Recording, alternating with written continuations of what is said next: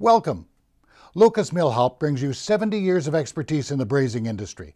Today we're going to demonstrate joining brass to copper with our lowest melting temperature cadmium-free silver brazing alloy, Braze 560.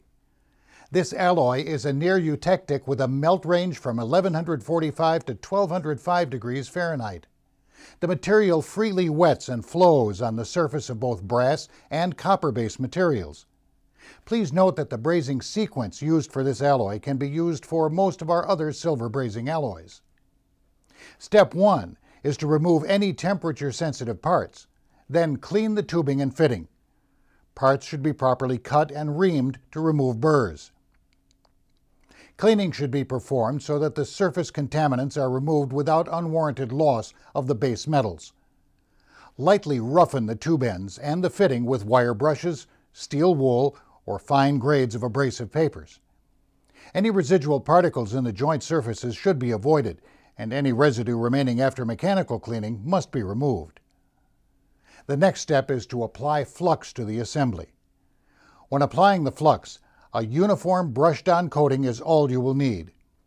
Overfluxing or underfluxing of joints may lead to problems in the process, such as increased porosity in the braze joint or difficulty removing flux residue.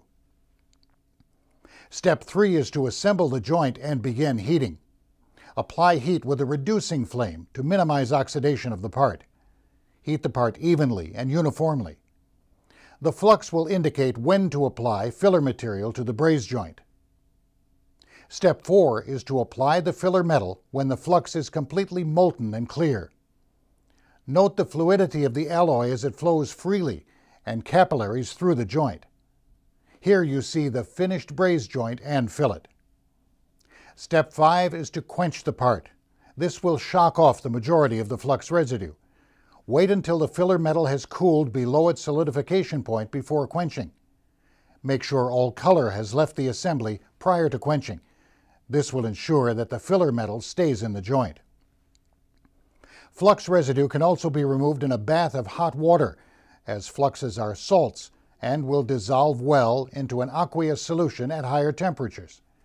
The flux residue must be removed, as the flux is corrosive. After brazing, inspect the joint for any voids or lack of fill.